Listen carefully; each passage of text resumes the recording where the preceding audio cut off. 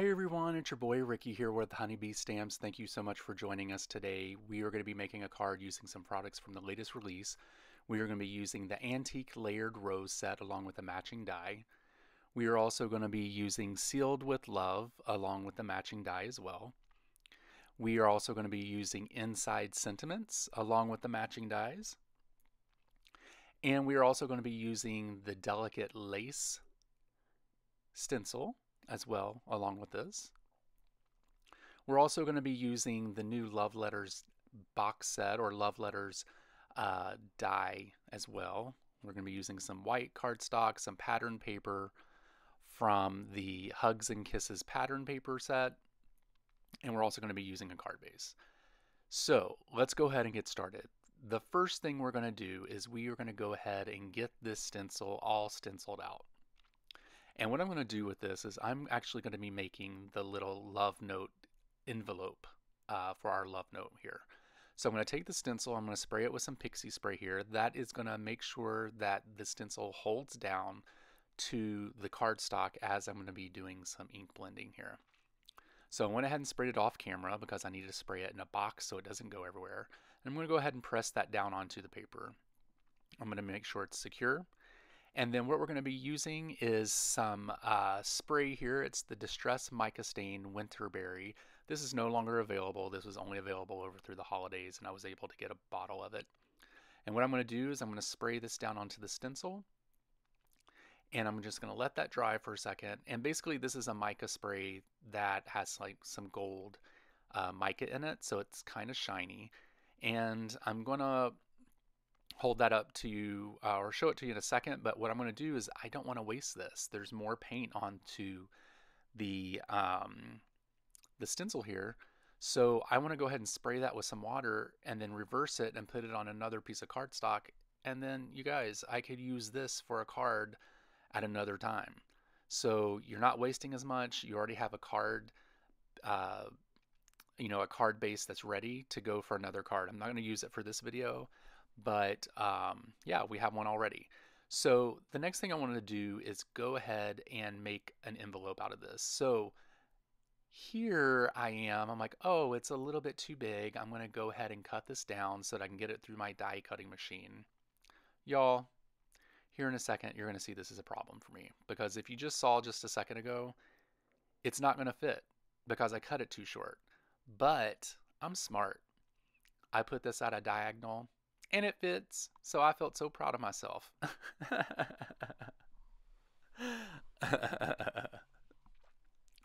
So we're going to go ahead and stick that through the die cutting machine so we can get that cut out.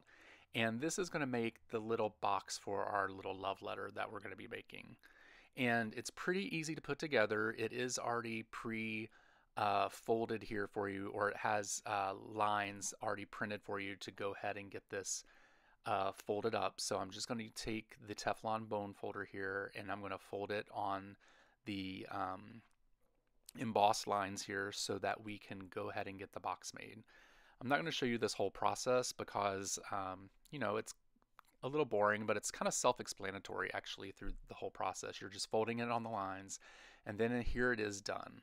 So that's the front, this is the side, and there's the back. And I'm just going to open it up for you here, and basically now what I'm going to do is go ahead and get a little adhesive eraser here, because there's a little bit of adhesive left over from spraying the pixie spray on it, and I'm just going to rub this off so that it doesn't show up on the white paper. It's like not a big deal. This is just me being kind of anal and taking it off. So I went ahead and used the eraser to do that. And now what we're going to do is go ahead and cut the love note here. And we're just going to take that second piece of die here and go ahead and get that die cut out. And we're going to fold it on the embossed line. And we have the love note ready already. So I want to put this pattern paper on the front of this love note because I'm also going to be adding the layered rose to this as well. So basically I'm just cutting this down to the size of what the love note is, and you can see at the very bottom left hand corner I have it on the ruler, so I'm trying to figure out what the measurements are here. go ahead and have it cut out. And we're going to go ahead and get some honeybee stamps glue here, and go ahead and get this placed onto the front of the love note. And this is a super small card. I think it's like 2¼ by 3, maybe. It's pretty small, you guys. Super cute though. So I have that down. It's pressed down, and now we have the front of the card done. And now I want to secure this little boxed envelope. So all I'm going to do is get some double-sided adhesive here. And once I get that placed on there, I'm going to go ahead and push down the flap of the bottom of the envelope here. I'm going to remove the release tape here from the glue. I want to make sure it's pressed down all the way onto the paper before I do that. And then once that's done, I'm going to fold this over, and then we are going to press this down. Now, I was having a little issue here, so how I resolved this was I took my Teflon folder, put it into the envelope, and then just pressed it down. So then it was secure that way. Now that we have the envelope done, I want to put a sentiment on the outside of this, so we're going to go ahead and take the Sealed with Love sentiment stamp set, and the piece that I cut off here, we are going to do some heat embossing on. So I have the piece of paper here. It matches the little envelope that we made. And I'm just going to take the sentiment and I'm going to place it onto this paper, and we're going to be doing some gold heat embossing. So I'm going to take some embossing ink, the embossing ink pad from Honeybee Stamps here, and go ahead and get this good and juiced up. And then I'm going to go ahead and ink that up. Once that's inked up, I'm going to put some gold embossing powder on it, and I'll heat this off camera, and you'll see that it's actually done here. Now we are just going to take the matching die, and we're going to go ahead and get that cut out through the die cutting machine. We're going to secure it with some yellow tape here, or any low tack tape that you might have, and we're going to go ahead and place it down into the die and stick it through the die cutting machine, and we're going to glue it to the top of the envelope here. Because you want a little something that says, oh, hey, this is a little prize, this is something's cute inside. So we have that glued onto the front of the envelope, and now we are going to start working on the layered rows. Or actually, we are going to do the inside sentiment first. So I'm going to go ahead and choose the sentiment from the stamp set here. I'm trying to figure out what fits where, how big it's going to be. So I have the sentiment down here, and I'm going to rub the stamp because it's the first time we've used it. And I'm going to go ahead and ink it up and go ahead and get this stamped out. I want to make sure that it's a clear stamp before we do that, because you guys, how many times have you stamped something and it doesn't come out the first time and you kind of have to start over, right? It's like the worst. So I have that stamped out, I have it inked up, I put it down. It came out perfect, y'all, because you know what? I tested it out before I did the first stamping. So we have that done. We're going to get cleaned up here, and then the next thing we're going to do is go ahead and start the process of getting the rows put together here. So basically, the instructions come with the rows. I'm going to do the bottom layer first, the second layer, the third layer, and the fourth layer on this rose, along with 2 leaves. There are 2 rose buds here in the stamp set, but I only decided to use one. I only decided to use the leaves and not the stem for the leaves either, because I'm putting it on a little 2¼ by 3 card. I don't even know what the size is. It's super small, you guys. So basically, you're going to use any inks that you have on hand in your stash, and you're going to go from lightest to darkest when you do these, these layers, because that's just how the instructions say to do it. If you did it the opposite way, it wouldn't really show up as well. So I'm going to go ahead and get this stamped out. I did stamp this out twice because I didn't really get a good impression the first time. And now I'm going to do the same thing with the lightest green. I'm going to take the light green and go ahead and get that stamped up and go ahead and stamp that over. Now that I have that done, I'm going to go ahead and get the second layer here of the stamp set lined up, and it's pretty easy. The lines here show you how to get this lined up. As you get more detail into the rows, it gets a little bit more difficult. That's why you need the instructions next to you. This was actually the first time I used this stamp set, so I was actually going through the process. And so it took me a little longer to go ahead and get these out, but once I figured it out, I won't have an issue anymore.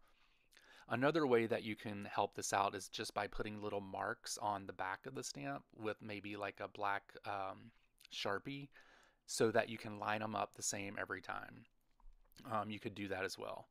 So I have those lined up. I'm going to go ahead and do the same thing. I'm going to ink up all these these second layers here of the rose, and then I will also do the second layer to the leaves as well, using the next to darkest color. And as you can see there, I went ahead and stamped that out. I did stamp it out twice. Most of these I did do 2 stampings because I wanted to make sure I have the best impression possible. So there's the second stamp set. And you know, those leaves, you can kind of leave them like that if you wanted. You wouldn't even have to go any further, but you know, I did. So I'm going to go ahead and get this lined up. You're going to line that up with the other lines of the second stamp set, or the second layer that you did. And then I'm going to go ahead and do the same for the leaves. And as you see here, I'm trying to study the little document to the left there to see exactly where I need to place these. And I'm going to go ahead and get those placed onto that leaf and get that lined up. And then here I am referring to the document again, making sure I'm getting it all lined up as good as possible. Of course, my head's showing up because that's how I get things lined up. Look at my non-existent hair. So I have those lined up, and then we are going to go ahead and get this this third layer up. I'm going to use the next to darkest pink, go ahead and stamp that through. And then I'll do the same thing for the green leaves. I'll use the next darkest green, and we'll rub those stamps because we haven't used them before. And we'll go ahead and get those stamped out, and then the third layer will be complete. Okay, we have the third layer done. Now it's time for the last layer. This is when the rose starts to pop. You're like, whoa, that's amazing. That's great. Here I am. I had to pull the document closer to me because I wanted to make sure that I got this lined up.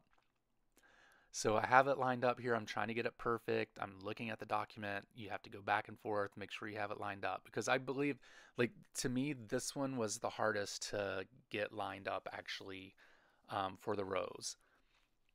So what I had to do was take the outline of the rose and line that up and go ahead and stamp the outline of the rose so that I could get that last really dark layer placed onto the rose. And as you see here, I'm like struggling because the lines aren't, you want to make sure that the lines are right, because when you put in the black outline here, you need to have it right. If not, then you're going to have to start all over. And guess who didn't have time for that?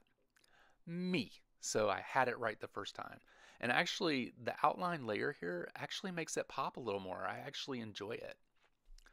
So now that we have that out, we're going to go ahead and get this last piece of this rose stamped out so that we can get this rose done.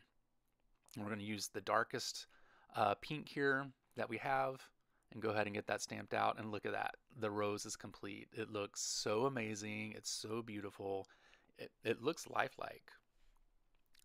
And then we're going to go ahead and stamp the outer layer of the leaves as well. I'm going to go ahead and do that twice because I want to make sure it's a really good impression. And there we go. We have that done. The next thing we're going to do is go ahead and get these little things, these little mamas, die cut out. So we're just going to use the matching dies here and go ahead and get those placed onto the paper and get them fixed with some low tack tape here. And we'll run them through the die cutting machine. And wow, look at that, you guys. That looks so amazing. It looks so pretty. I think the color pop on the back of that pattern paper, which to me, I think that pattern paper should really be a background stamp. So Honeybee Stamps, if you're listening to this, please do that. So we're going to use the same glue here. Go ahead and get the leaves stamped out, or I'm sorry, glued down. I'm holding them in place where I had them because I didn't trust myself to put them back in the exact same spot. So I'm going to go ahead and just keep my fingers down on there and then just spread some glue up under those leaves to guarantee that they're going to stay in the same place. The painful part of this is cutting off a piece of these extra leaves, but it's a must. I have to. I needed that to fit in the envelope. So here we go. We have the 3M foam tape. We're going to place this on here, and pretty much the card is going to be done, you guys. I want to thank you guys so much for watching this video. I truly appreciate it. Thank you for supporting Honeybee Stamps and all their releases. We truly appreciate it. Here I am going to show you how it fits into the envelope. Make sure that you head over to Instagram and check out all the projects that the team makes. Also, there's going to be a lot more reels coming to you guys, so keep an eye out on those. Make sure you like the reels, you share them, you save them, and all that great stuff. And you can check me out over on YouTube and Instagram by searching for Bear Merrill Cards. Once again, here's the finished card. I love it. It's so pretty. It's simple. You can put a gift card in this. You can put it in someone's lunchbox. It's so great. So you guys have a great week, and I'll talk to you later. Bye.